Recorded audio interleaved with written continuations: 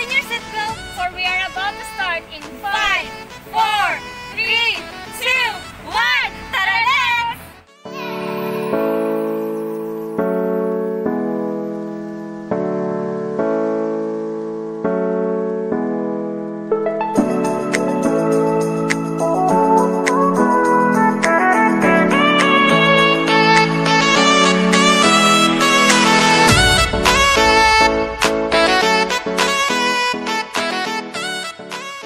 Okay, so Bislig is based on a vine called Buslig.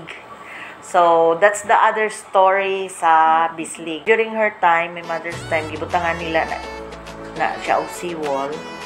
And then, the counselor who authored, nga butangan na siya og icon na I love Bislig was Counselor Carmelo. Ang vision sa city is to be a vibrant city, etc.